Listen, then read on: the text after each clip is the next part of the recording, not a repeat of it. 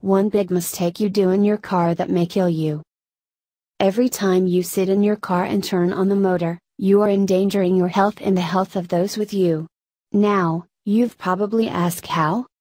You're leaving your car outside, almost always with the windows closed. So, if you abandon it in a pleasant shade, it can amass 400 to 800 milligrams of benzene, while if you stop the auto in the sun, in a temperature higher than 16 degrees Celsius, the level of benzene can achieve 2,000 to 4,000 milligrams, which is 40 times more than the allowed level. When you sit inside your car with windows closed, you're breathing in all that benzene, not knowing that this poison influences your kidneys, the liver and the bone tissue. In the vehicle's manual, it is recommended to open the auto's windows before turning on the AC, yet they do not clarify why, with the exception of that it is useful for the auto's performance. Medical explanation.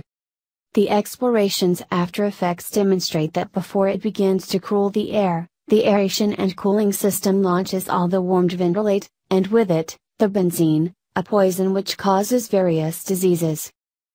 So, when you're sitting in your car with the AC on, if you don't notice any odor, open the windows for a few minutes and then enjoy the cool air from the AC. Also, leave the windows open for a couple of more minutes, before starting your car. If you want to shield your life from poisons, you need to make this into a habit while you are in your auto, since the outcomes can be greatly disastrous. If you find this article useful, don't forget to share it with your friends and family, as you might help someone in need. Thanks.